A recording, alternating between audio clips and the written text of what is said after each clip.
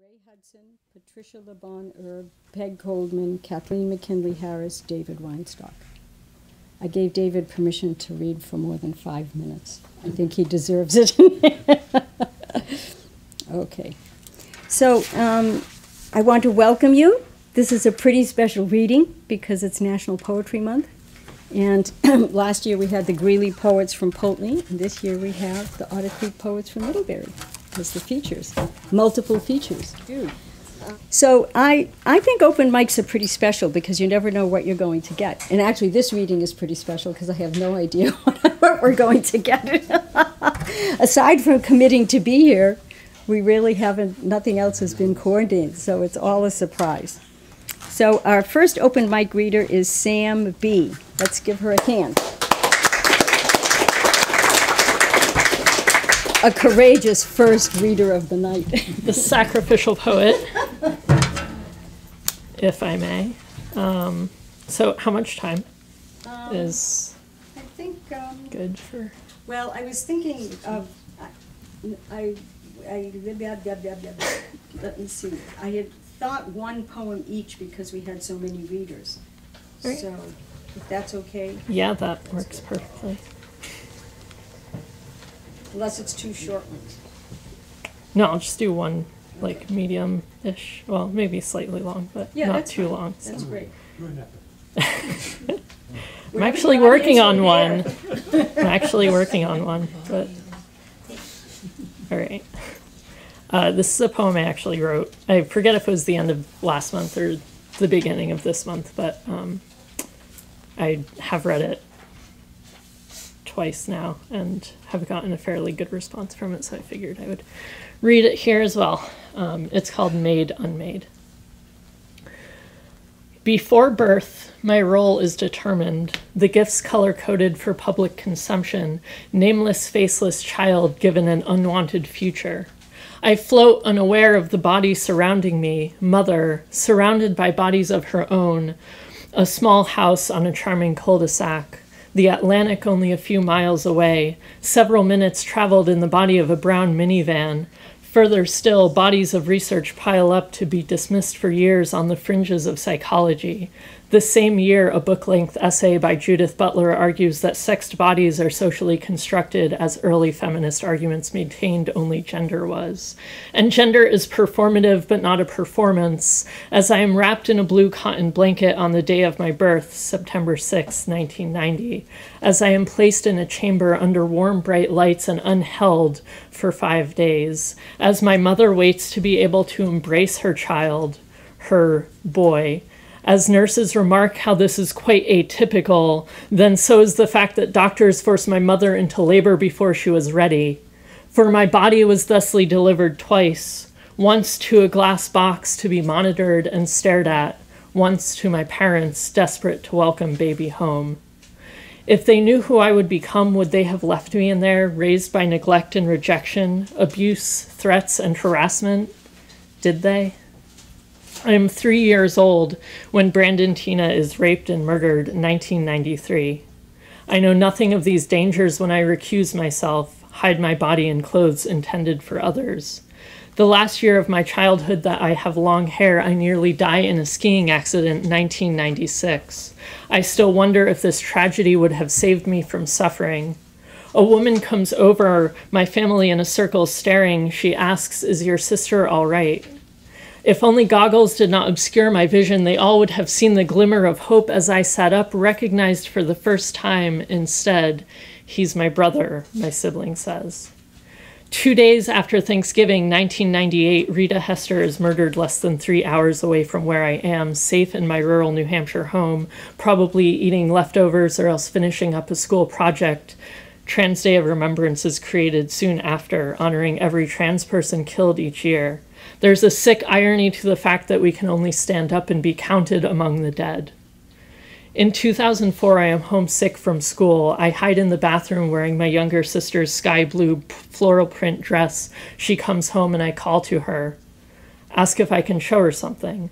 She says she'll wait. I try so hard to work up the nerve to come out. An hour passes. I pretend it was nothing. This would repeat a few years later, but I am in her room and leave myself no out. She sees me in skirt and blouse, says nothing. We act like it never happened. I begin to privately disclose to best friends and anyone who will listen that I would have rather been born a girl, when the truth is I was, just a different kind. Julia Serrano's Excluded is one of the first major works in modern transfeminist thought. It's 2007. I drink excessively to numb the pain. 2 weeks into my freshman year of college, I celebrate my 18th birthday by drinking so much I puke as I sleep. I avoid choking to death by just a few inches. Summer 2009, I declare to all, I am a girl, I am trans, I medicalize myself to make my identity more palatable. I even convince myself they believe me. I flip the world upside down and live a life I never thought I could. Every boy, man, sir, policed body, mind, soul, and I feel the sting of these assumptions paid up with interest. 2010. Each day after, I live in fear as I experience the worst of humanity, bottles thrown, threats made, jobs lost, housing withheld, and now I'm told I'm the danger. You see only what you want to see. I may have been made in his image, but I was remade in my own, and I am unmade here in this glass box as you gaze on. Thank you. Hey, Sam. Big. Hey. Thank you. Thank you for your courage, and thank you for your trust in sharing it with us. Thank you very, very much. Sam's read at a lot of open mics here, and she's part of a poetry group in Pulteney that I'm also part of with another group of poets. But really great. Thank you. Okay, Tom Gutman is our next poet. Let's welcome him.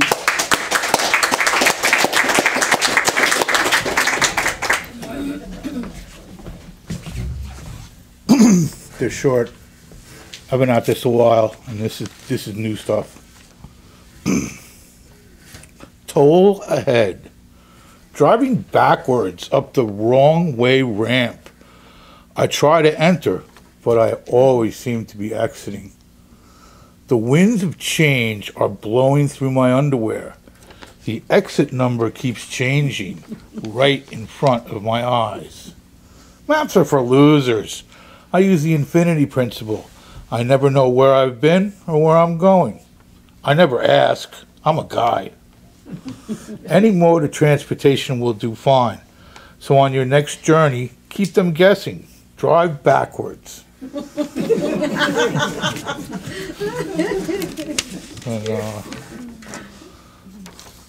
Literacy.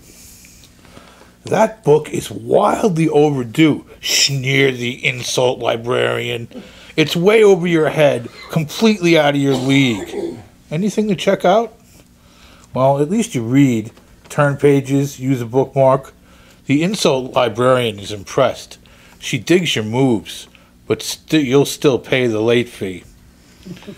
If you're a good boy, you'll get to visit the reference room.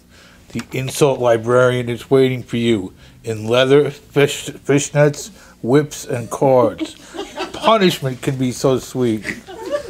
She's fiction stacked with legs up to the Arctic. But do you really care?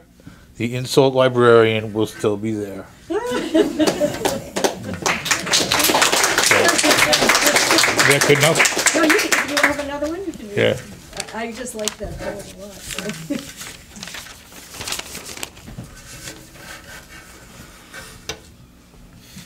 I think he pronounces Fenice. A little bird told me the end is always near. Depends on which end you're talking about. Probably the one we all fear. There's the end of a movie, the finish of a song. A day's work is over. Sun's rays are gone. Winter is better than nothing. Nothing is better than the end. Can't really see tomorrow. Yesterday is my friend. So they can burn us up or bury us in the ground. Pour our ashes in a cup. Gotta go. Can't stick around. Thank you. So you good? Thank you I got, very much. you know the principle. Write a bunch, and then you get a good one. That's I got great. piled. Thank you. Thank you, everybody. Thanks. Are you from around here? Are you from Brandon? Yeah. Oh, great. Hope you'll be back. Oh, why not? Be sure to sign the mailing list. Yes. Be sure to sign the mailing list. Okay, then our third open reader is Caitlin Gildrian. Is that Caitlin? Did I pronounce it correctly? No. Yeah, there's a chair up here. Roman, you want to come up here, Sophia? Hi. Tongue and Bones. 1. My aunt to my mother, apocryphally. Once I left that house, I swore I'd never eat tongue again. My mother's blank confusion, a betrayal, a confirmation of all that she didn't suffer, younger child of the second, better marriage, and my grandmother's equal resolve never again to buy it once she could afford a muscle cut. 2. It takes 7 days of heavy salted brine to rid the calf's tongue of the deep need in its suckle. Even then, the pebbled skin must be peeled away. 10 inches long, in a Pyrex dish, clouding the bottom shelf of my fridge, anointed with peppercorns, allspice, onion, it looks every bit what it is. The root end, a raw echo of that first severing, the cow's bellow and his bawl seeking each other across the dark aisles of the barn. 3. We know that survivors of famine breed thrift into the very blood of their children, born braced for hunger. You can buy chicken broth now in coffee cups with paper sleeves in Brooklyn, and my grandmother is dead. The only recipe I have in her hand is for Christmas fudge. Still, I choose cans of whole sardines, lift them out shimmering, and chew the tender bones. 4. A calf will take 2 fingers in place of the longed-for teat, and, if you let it, will suck there for a long time. His eyes roll back, tail pumps in time to the pumping of that brawny tongue, the hard gums grinding, your fingers slick, then wrinkled, then sore.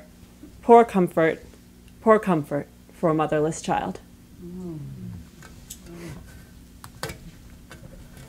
Is that I mean, I have more. Okay. Oh God, I just lost it.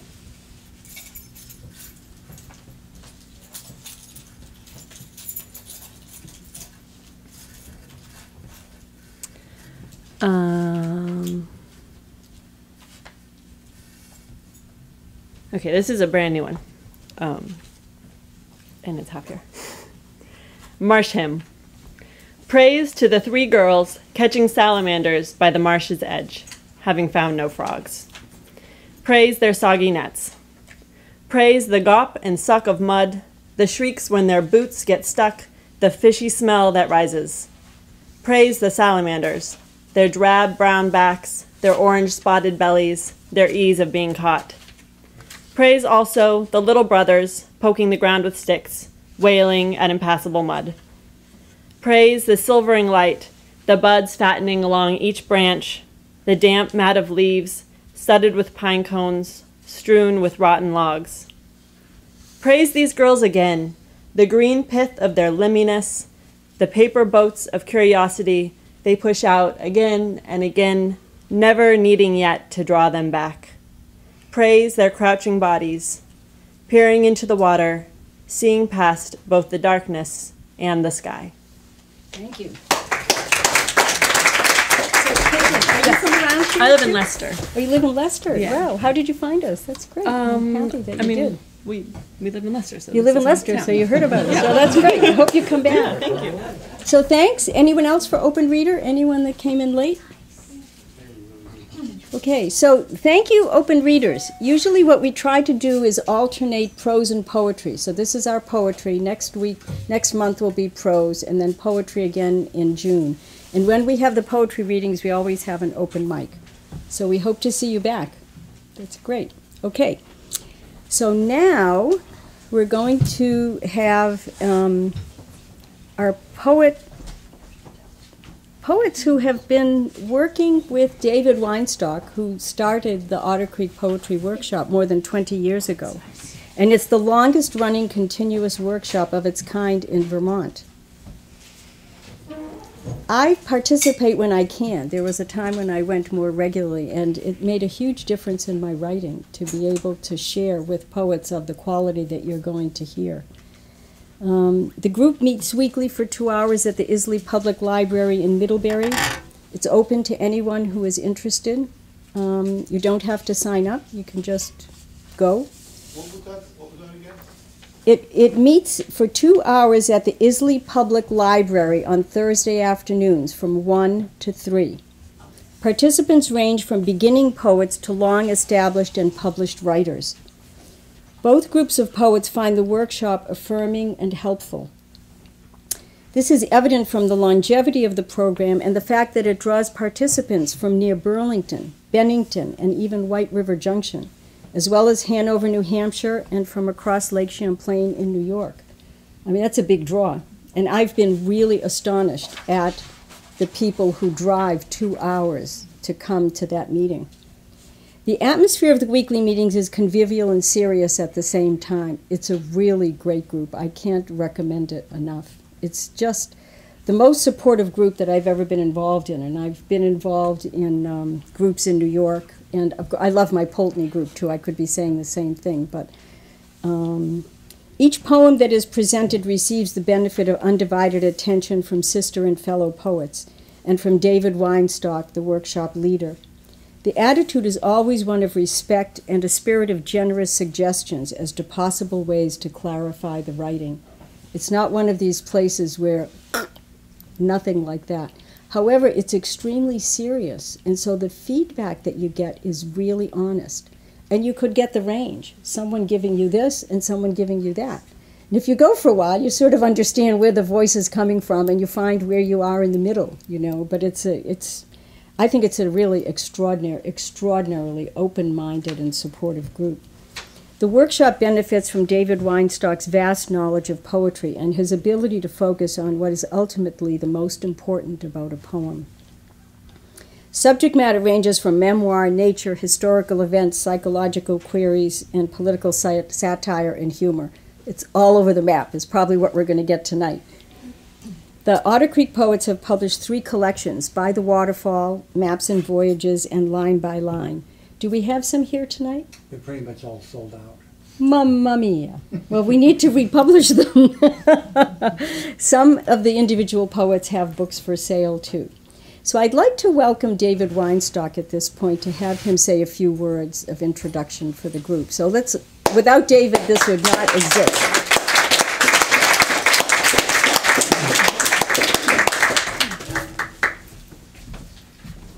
Well, Bee's covered it pretty well.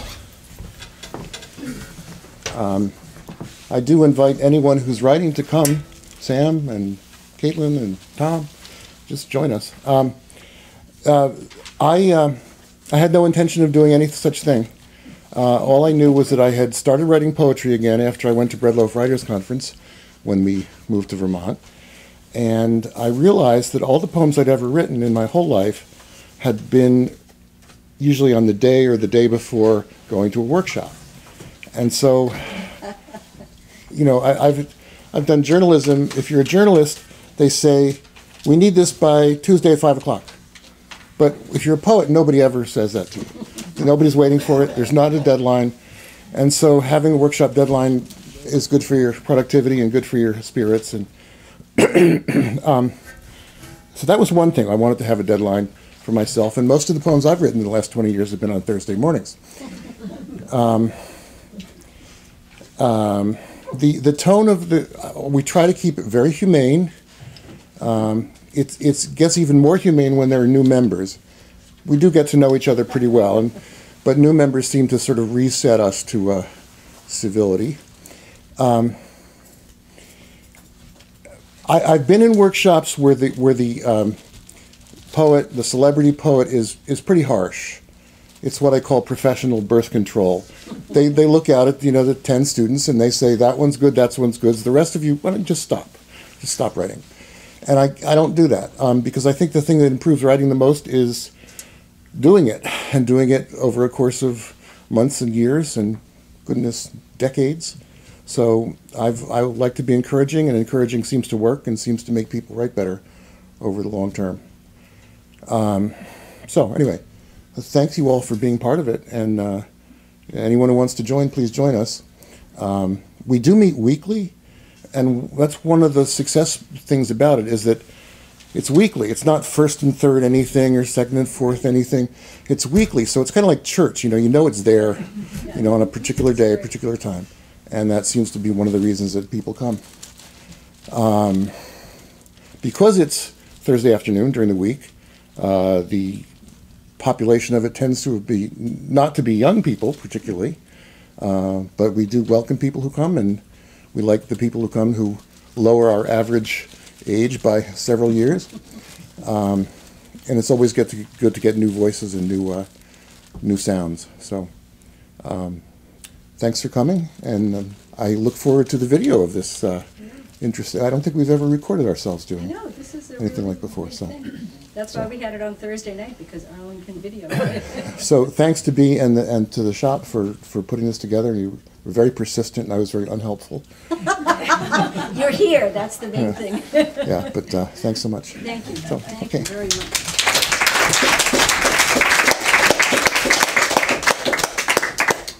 Well, thank you, David, and we deeply, deeply appreciate everything that you've done and continue to do, really. Okay, our first reader is Ron Lewis, and Ron Lewis is from Brandon, but he's a native Californian who moved to Vermont in 1979 and has lived in Brandon since that time and is now retired. It might almost qualify him as a Vermonter, right? How many years? Like 40 years or something? He spent 9 years in college, has a major in accounting and a minor in English. He studied creative writing and poetry with Stan Rice, Anne Rice's husband, Kay Boyle, and Denise Levertoff. He founded the Green Mountain Astronomers, Green Mountain Fly Tyers and Fly Fishing Club, and Green Mountain Table Tennis Club, and the New England Panther Research Alliance. He's an amateur astronomer, a watercolorist, gardener, nationally acclaimed fly tyer, gold prospector, fluorescent mineral collector, and vintage Valentine card collector. He's a Mayflower descendant and was a Vermont fly fishing guide for 17 years, and the editor of the popular 150-page online Vermont poetry newsletter and poetry event calendar. Do you sleep at all? So let's welcome Ron Lewis. It's quite a bio. The bio reads like a poem. Yeah, that'll do. I saw that we had a preteen here in the audience, which was unexpected. So I had to throw out half of everything I brought today. Oh dear. And because we have so many seniors, I had to throw out the other half, so that'll be it. I didn't know what to read. This is for you. You like this one. Ransacked. My wife wants a burglar who will take it all. Kick in the door and strip us blind, have no sense of value, show no mercy. A robbery so complete, she will forget what we once owned, swearing they're only things. Through the cartilage of hallways, we will close our eyes, but we'll leave the moonlight on while the streetlights struggle, so we can see his silhouette fogged past us. A thief who will steal even the freckles drawn on the small of her scrimshaw white back, an orange meteor shower brailing delicately across her shoulders, traveling the length of her body, where my lips snap along the curve of her neck, smooth as sheets worn thin as breath.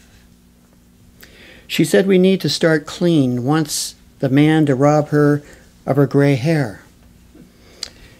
Grandmother's best bone china and clavicle teacups. Fence the television, and while he's at it, launder the family cat. The iguana, the metaphors, strip the wallpaper of its yellow finches. then take the baby with its bathwater. She won't have to show him the difference between dime store jewelry and emerald brooches, 'cause deal is, it all goes. Doesn't even want him to leave us a pot to piss in.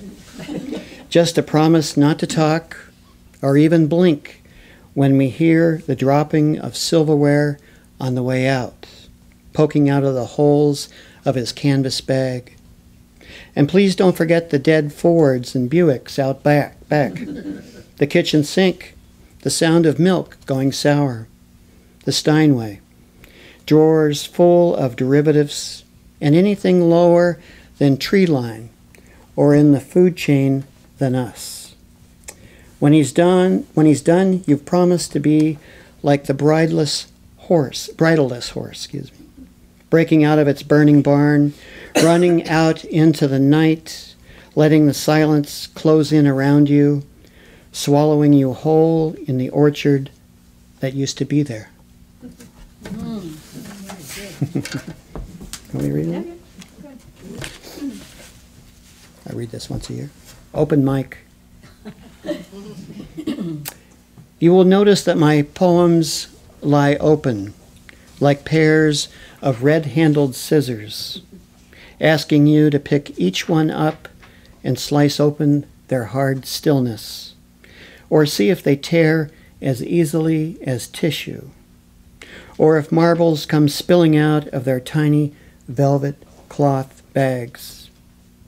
You are welcome to shine a light at them, to see if their words phosphoresce, or if they stand frozen in their tracks like deer.